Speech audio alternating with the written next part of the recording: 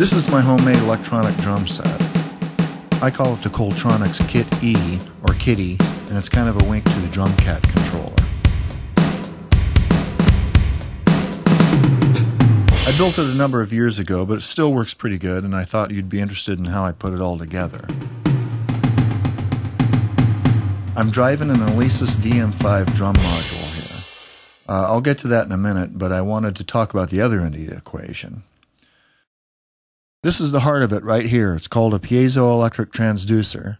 They come in various different sizes, and what they do is convert physical energy into electrical energy and vice versa. They're used for speakers, buzzers, pressure sensors, and whatnot. Now, if you hit it, it'll generate an electrical pulse, the strength of which is determined by how hard it's hit, and that's what makes it a basic component for most drum triggers. Now, I made this model here in SketchUp to show you what's on the inside in a cutaway view. What you see here are most of the tin trigger assemblies that sit under a sheet of 16th-inch neoprene. These tin assemblies are each made out of 1/8-inch thick aluminum plate and then covered with 1/8-inch thick gum rubber. And that's to provide a little stick bounce. They're surrounded by this green window shape here. That's 1/2-inch foam rubber, and that keeps the trigger assemblies physically isolated from one another so that you don't set off one trigger when you hit an adjacent one. Now here on the underside you can see a model of the transducers, and they're attached to the aluminum plate with hot glue, and that's for easy replacement, even though I've really never had one fail. I glued and taped down the leads as well, as you can see here. Now on the corner of the plates, I attach spacers to get the assemblies up to 1/2-inch thick, and that's so they'll sit flush within the foam rubber window.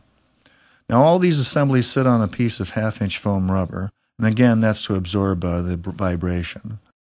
Then all of that sits on a piece of 1-inch thick styrofoam, and there's a notch cut out in the back of it, and that's to make room for the phone jacks and for the wire connections themselves. And then I made the bottom plate out of the plate aluminum as well. I didn't show the wiring in this model, but here's a little peek inside. And you can see here the wire leads fed through slits cut in the foam rubber. Now on for the connections. So I've got here 10 triggers on the drum box, plus the bass drum pedal, plus the hi-hat trigger pad, plus the hi-hat pedal. And that's a total of 13 triggers in all. And plus they each have a ground lead, which I gang together. And so that'd make a total of 14 wires. Now I wanted a clean way of getting all these connections back to my drum brain. And here's what I came up with. It's called a DB25 jack. There's 25 available connections.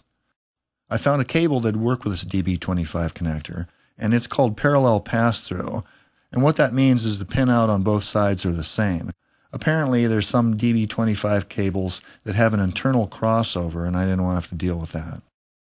I made this back plate to accept the DB25 connector, as well as the bass drum pedal, and the hi-hat trigger, and the hi-hat pedal. I also wired in these 2 female jacks so that I could plug in 2 external pads, or let's say I wanted to get a mesh head pad that's a dual trigger pad, I could plug that in. And they just use 2 of the leads that I normally have associated with 2 of the onboard triggers. Now here's my bass pedal setup. The pedal itself is standard, but what I did was to throw a bend in the beater shaft so that I could mount it upside down, and that way it strikes down onto this trigger assembly. It's a little smaller version of my trigger pads, and it's different in that the gum rubber is on the bottom side, and that's what holds it in place in this built-up plywood base. The plywood base is attached to a piece of plastic display board, and I glued a piece of office floor mat to that, the kind that has the little spikes in it, and that keeps the pedal from sliding around on the carpet. Now the hi-hat pedal is just a standard keyboard sustain pedal.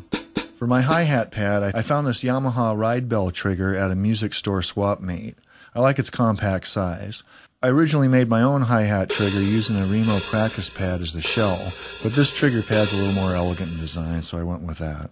For the other end of my cable run, I made a breakout box that sits here in the back of my studio rack. It's got a DB25 connection on one side of the box, and then the other side splits back into individual phone jacks for each of the inputs on the Alesis unit.